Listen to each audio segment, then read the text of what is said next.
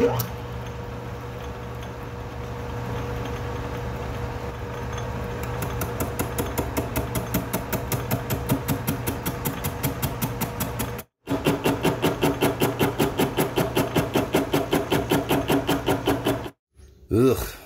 I'm gonna be here a while.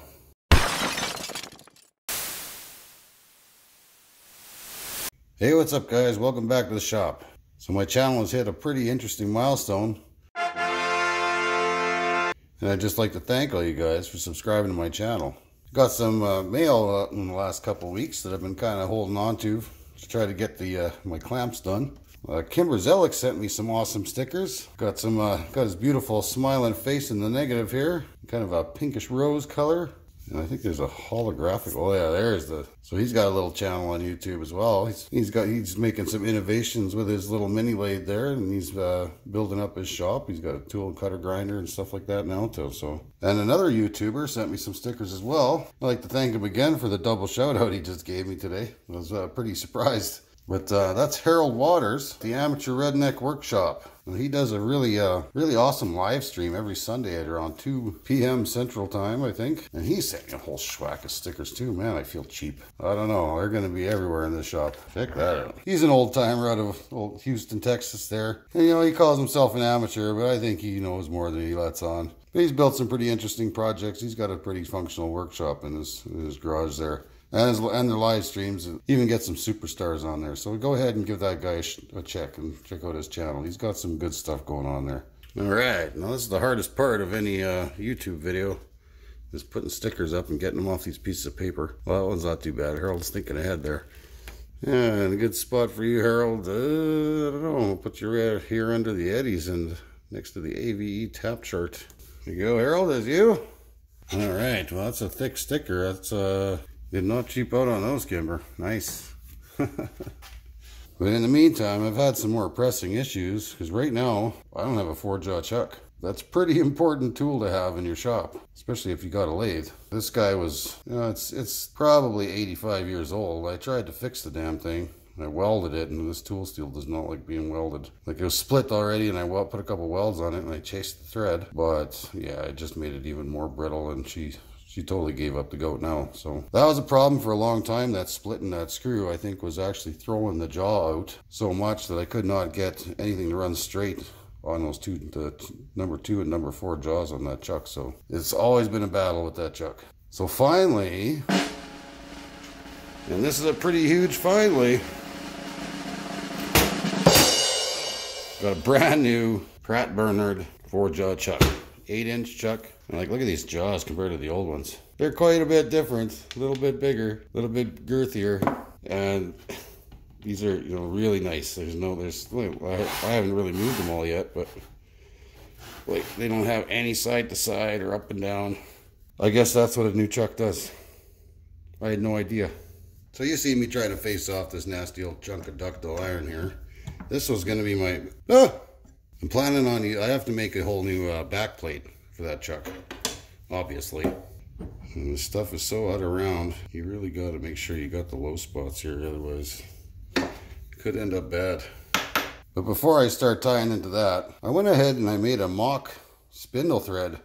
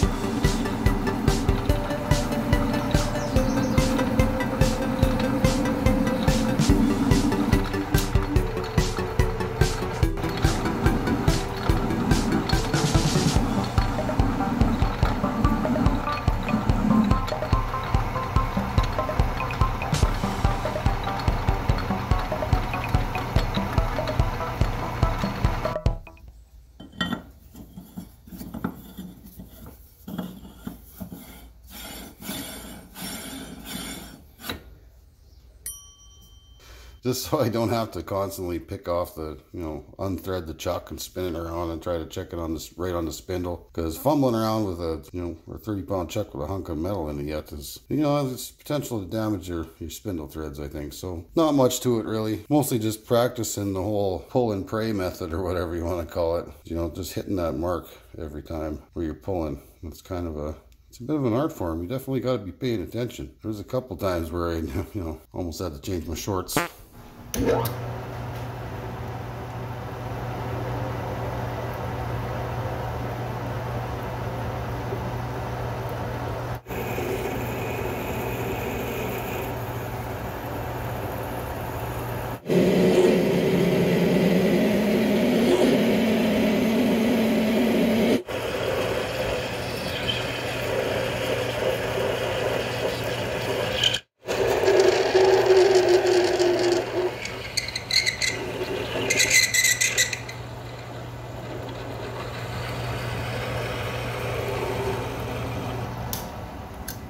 Those are all just drill bits that people threw away, and I gave them a regrind. You don't need a whole fancy set, but it doesn't hurt either.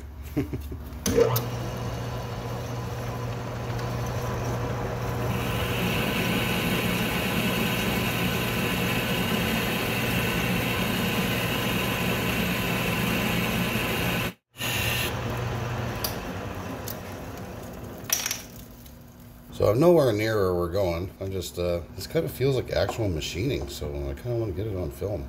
I'm making lots of goofy stuff lately, so. This is some serious business, guys, for a 1-inch 190.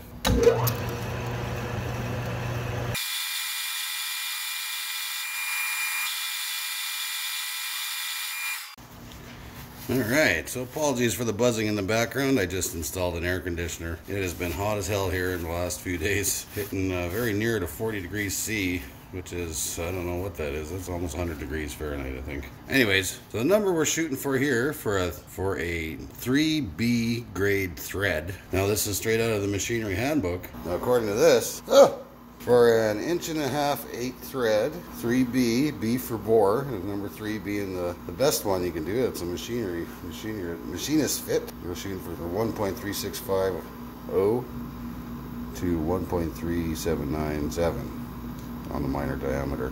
So those are the numbers we're shooting for. So many stickers! Okay, joke's over. Thanks for the stickers, guys. I mean it. So this mic'd out at 310 thousandths. We got to bring it out another 55 thousandths. Okay. Reset our dials here. And since this is kind of actual machining, I am going to be measuring this quite frequently. It's not like I got a whole lot of this stuff kicking around. In fact, this is it. Turn the dial as if you're measuring an egg. And I know that tool tends to deflect quite a bit. So we're at 346. We'll dial in another 10 thousandths here.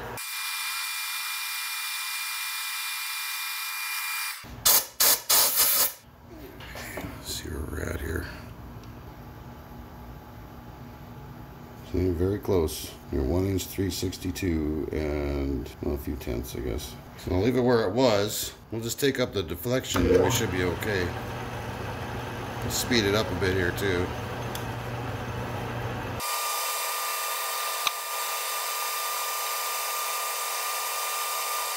Probably way oversized though. Nope. According to this, we're at 1-inch 365 and 5 tenths. Perfect.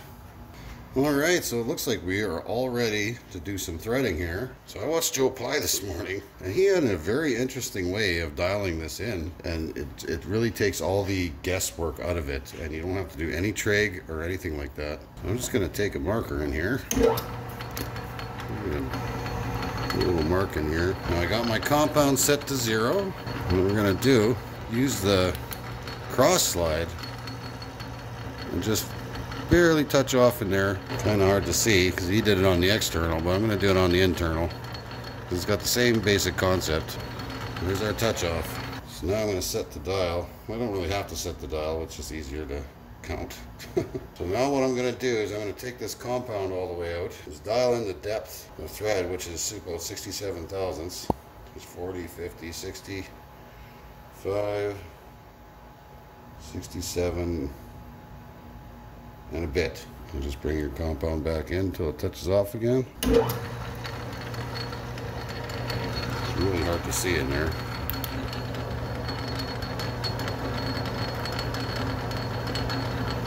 There we go. Now, by only advancing the compound, once this compound hits 0, we have our depth of thread. That's it. Simple. Really not going to be able to give you much of a view here. I'm doing 5,000. I'm not sure how this cast is going to react with this high-speed steel cutter either, so we'll see.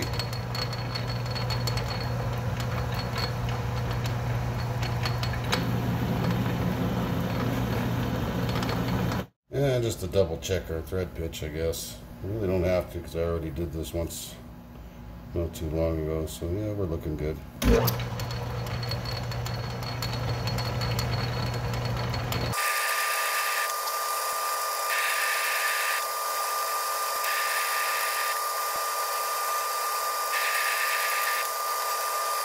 Well, the cutter seems to be holding up. Well, I can tell it still feels very sharp. These big threads kind of generally take quite a while on this thing, so there's going to be lots of multiple passes on here due to the deflection and whatnot. That's the best boring bar I got for this sort of thing. So I'll get back to you when we start getting close to fitting it up. Well, alright, this is 0 on the dial. Well, theoretically this should be it, but I have it on good authority that we're going to have to do a whole buttload of spring passes on here. Yep. Oh. Well, I don't think that'll start. It looks pretty flat on the top here still. I'm going to have to... Oh, it's chattering quite a bit in there. It's not good. It's starting. That's all it's doing. We're gonna have to slow it down some more, I guess. Okay, so we're still trying to clear out these chips here. I put a little cutting oil in there. Seems to be reducing the chatter a bit, and I actually took it in another 10 thousandths so far. Maybe more, but it keeps taking more and more and more, so. But I haven't got that thing to fully thread on yet, so. Yeah, no, it's just chattering.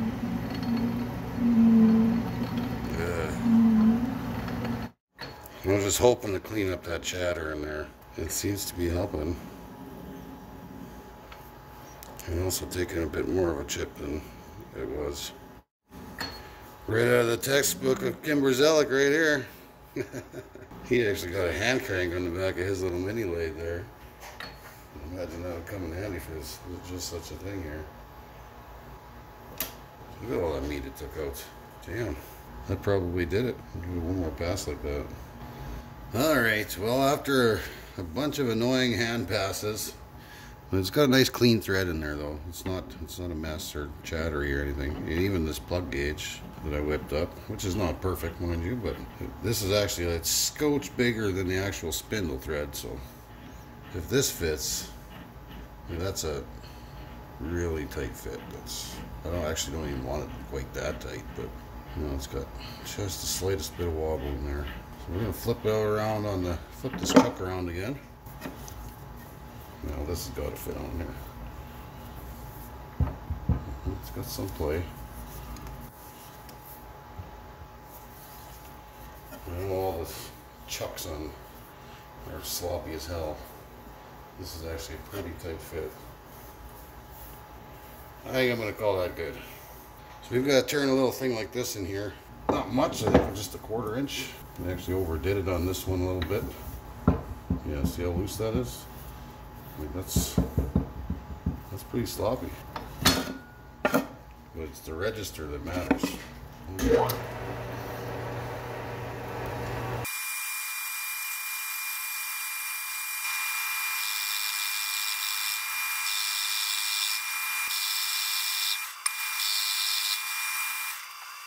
Alright guys, so I did a little bit of cleaning up on these threads. I actually went back in there and run another pass through there. just because what I think happened was I didn't put much of a flat on the tip of this cutting tool. It was pretty sharp and pointy, but I think that's why my depth was a little bit off. Had I had a bit of a flat on the end of that tool, I wouldn't have had to add depth to the cut, you know, for said specific 8 thread bridge, you know, thread. And I also went in here with the die grinder just to feather off that first start of a thread there, so it wasn't like a razor sharp thread to start off with. And now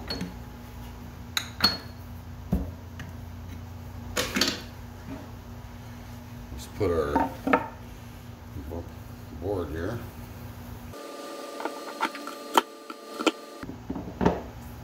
Leaf fits good. Starts nice, threads on nice. And so you can see it in there. It's got a little bit of wiggle, not much. And a very nice register in the back there. Okay, first of all, I'm going to take a little bit off the outside diameter here.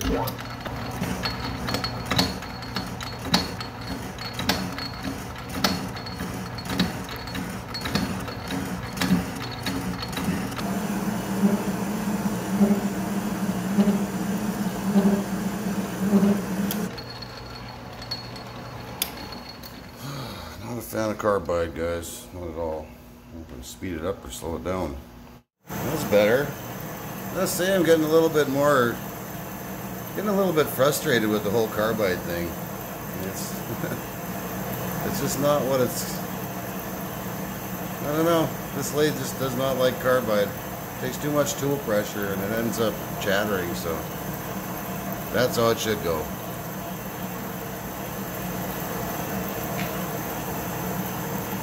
And that's 40 thou depth of cut, so 80 thou off the diameter.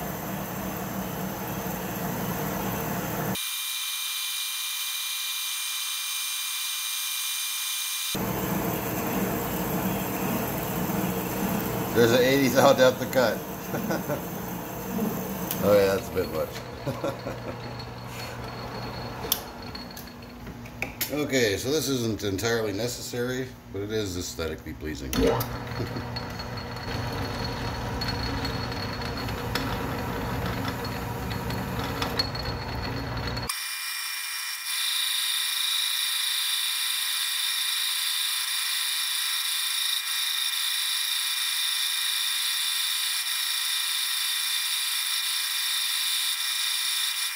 Alright, I've gone ahead and switched to a radius tool, and I think that's probably good enough. We'll just give it a 1/16 of an inch indent there. Doesn't need to be lots, just like I said, it's just aesthetic mostly. We'll try to clean up that finish on there too. Then we can spin this around and put it on the lathe.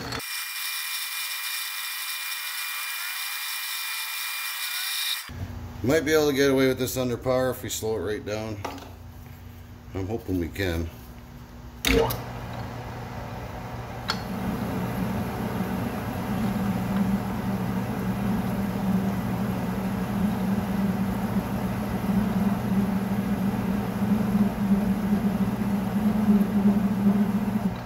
you dirty bugger.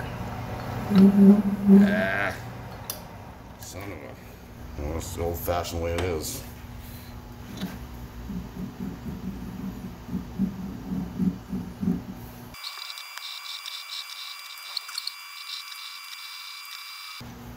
Okay, I think we got it.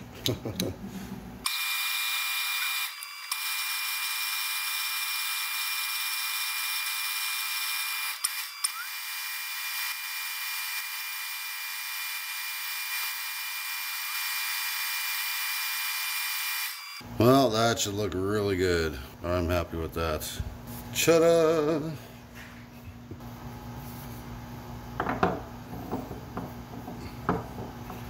It's definitely a little easier to throw on like that. Oh wow, that's perfect. No arguing there. Alright, so we got her on the spindle. We got quite a bit to take off of here. We're going to take the diameter down to size. Looking for about 4.5 inches. And then we're going to face and cut the register, and then we'll have to devise a plan for the bolts.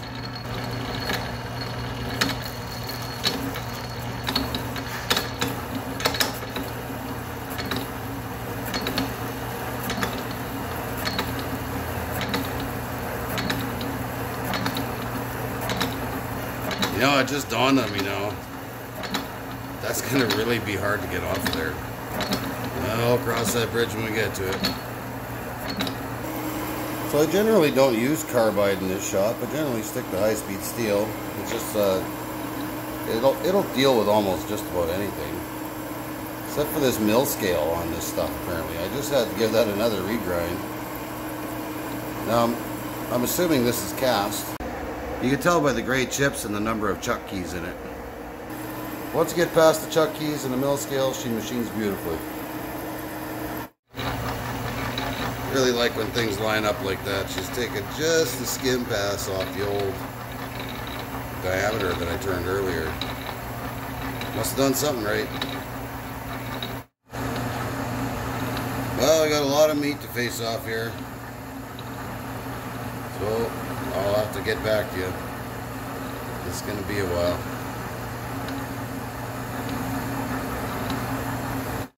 Alright, so I got our back plate all faced up to very near dimensions. Now we're going to have to cut a register in there in order to mount this chuck. Now according to the verniers, or the dial calipers, well, I already measured it. We're looking at 2.995 inches. But I think we could actually probably get a telescoping gauge in there. Ooh, we get to break out the 3-inch mic. We need this guy. And probably the nicest micrometer I have. Ah!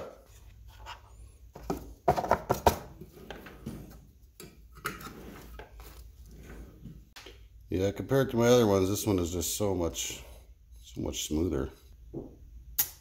Oop. Probably a little easier on that. Okay. Get that out of the road for a second here. Ooh, it's a little harder to do with the big ones. And according to this, we're at 2-inch 996, right? No, 2-inch 956 and a few tenths. What the hell am I talking about here? That's not what I measured, is it? I think it probably is. Yeah, 956.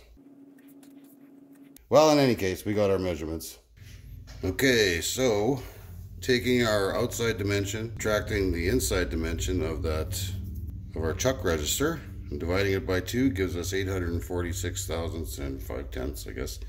We're gonna leave it about 5 thou there though, or 10 thou, just to so we can dial it in perfectly once we get it close.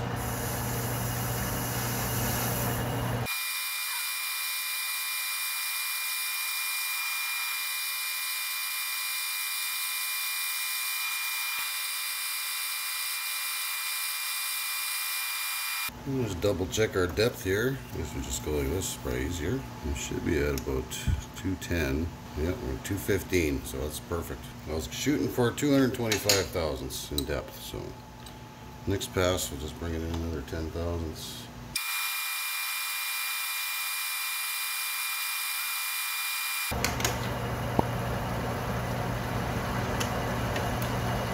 Okay, we're gonna put that in and out. To true that up a bit. And that is just so we can stick our 3-inch mic on there and hopefully get an accurate read. Well, might not be that great. We're looking at 3 inches. See what this has to say. Well, that's about right where I predicted. Let's do this.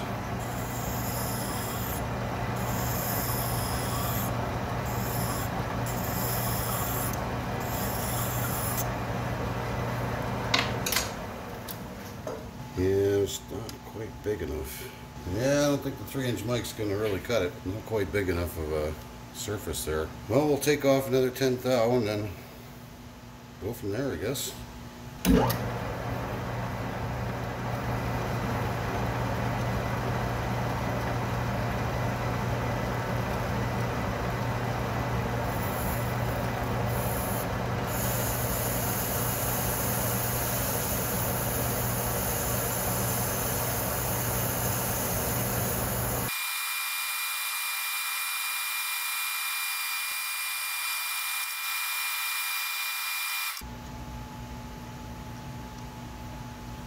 According to that, well, 5 more thousandths to go. Alright guys, we got kind of a problem here. That very last pass that I put on there, probably shouldn't have done that. So we got just a little over 2/1000ths of an inch there. So I set my automatic center punch to its lowest setting. There's a little punch mark right there, you can see it. And I'm just seeing how much metal displacement it creates. And that's, you know, that's not bad. That would, it's about 2/1000ths. That's on the very lowest it'll go, so. Now I'm thinking if I stick this back on the lathe and give it little punch marks all the way around there at regular intervals, and then maybe sand it off or file it or whatever until it's really good. So we're going to try that out, and hopefully, Christ, I hope that thing works. Okay, so this is my plan. I got the lathe shut off for this. If you look on here, there are 60 holes on this bull gear. So I'm going to take the little center punch, using this as a guide. Oh, there we go. That's one. So, 1, 2, 3.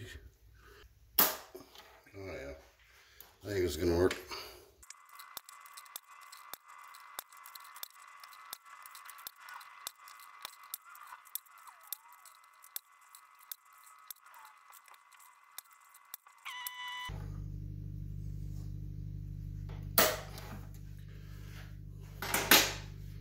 And that's that. So it's fairly consistent. And yeah, it's definitely, I think if a guy just puts the bolts in now, she'll bolt right in there. Now to get this off of here, I'll unplug this sucker again for sure. You're gonna have to drill some holes in it now. Made a little fixture for that too. And this guy, not exactly a spanner wrench, but it worked pretty damn good the last time. Boom. All right, let's go check it out. All right, I have a feeling this will knock just right in there. A little bit of help maybe. Maybe not. Oh no. That is how it should be. Hopefully it's not running out. It is a 4 job, but I'm just considering how much vibration it might create in using metal displacement theory. if that's what it is. I'm calling it that, okay? So here we go. Oh no, you know what that is? That's my frickin' needle's broken again. Screw it though. I'm gonna call that good. Now when I was doing my brainstorming, this is what I came up with. That's just for that. And then we got our little punch here. We know that other unit's not gonna go anywhere.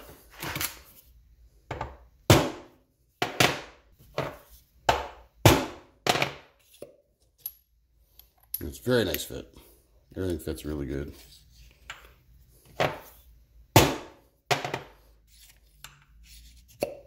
Oh, see?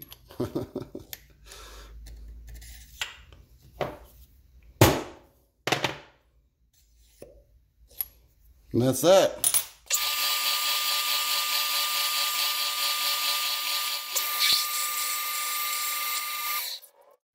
Wow. So yeah, what? It's been like, you know, it's been like 3 weeks since this hole. Yeah, see? So when I originally drilled this out, I drilled it out to 5/16 thinking that these bolts, I originally thought these bolts were 3/8/16 thread, but as it turns out, they are 10 millimeter, or 10 mil bolts. I thought they were 3/8. So, as it were, I didn't have a proper, I had lots of problems tapping this cast before. So I went ahead and I bought a fancy $50 freaking tap, specifically for cast. Now, the last hole I just did is still sloppy. Don't like it. Not happy with it at all. I power tapped that one. First one I just hand tapped it. This one I'm gonna try. I'm gonna try to get a decent freaking thread. It is a little bit oversized on the hole because apparently everything millimeter in Canada is twice as expensive. I bought a whole set of letter drills. Anyways, this time around I'm gonna try it with some cutting oil. See if that helps. Finger on the trigger.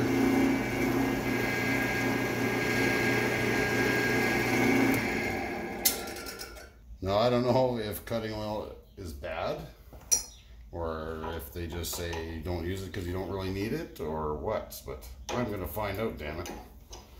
That's a lot more fun than hand tapping, though. Nope, still pretty sloppy. I don't get it. This stuff just does not like to be tapped. Maybe a form tap would do better. Like that's pretty sloppy. So it's not just me after all. It's this freaking material. Don't like it, because that's a top tier tap. Try saying that 10 times fast. Anyways, I'm gonna finish drilling up this last hole. I'll get right back to you. All right, please be good. Please be good. Please be good. Please be good. Oop. Oh. It's got more threads than my other chucks do, by a lot. Well, it's not jumping across the room.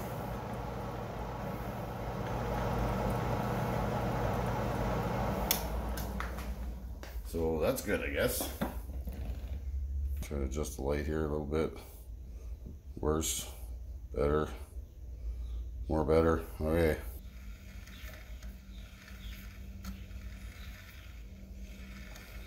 Well, 1,000th. Okay, hold on a second here. I got the test indicator fixed here, and I loosened the bolts out just a scotch and give it a little whack with my little hammer here, and well, honestly, that is not bad. It's half a thou at the most, maybe not even 4/10. So that I'm definitely calling that good enough. That is really good. I've already even used this once to make what I'm dubbing the 3/8 ratchet destroyer, otherwise known as a snipe. Okay, so I dialed this guy in pretty much close to concentric. It's just a plain old piece of 3/4 cold rolled, I guess. Yeah, it's flickering maybe half a thou there, so thou. This is what I could not do before. You know, it's about 2 thou, 3 thou maybe. That's not even sure if that bar is straight. It's just a scrap piece of bar. But I could not do that before. This would have been 20, 30 thou out with the old chuck. So this is going to be a magnificent addition to my shop. So this has been a seriously long and drawn out video. Like, I mean, I started filming this at the beginning of July, and it's like almost the middle of August already. And you can see there's a bunch of non-related, you know, stuff on my bench that even pertains close to machining. So I've been kind of busy with another project. I'll probably get into that on another episode. In any case, guys, hope you enjoyed that one. I know I haven't been putting out a whole lot of videos, so if you don't want to miss one, you should maybe hit that notification button. I promise you I won't be annoying you every 10 minutes. So on that, I'll bid you adieu. Don't forget to check out Harold and Kimber's channels there. And you guys have a super fantastic day. Thanks for watching. Peace out.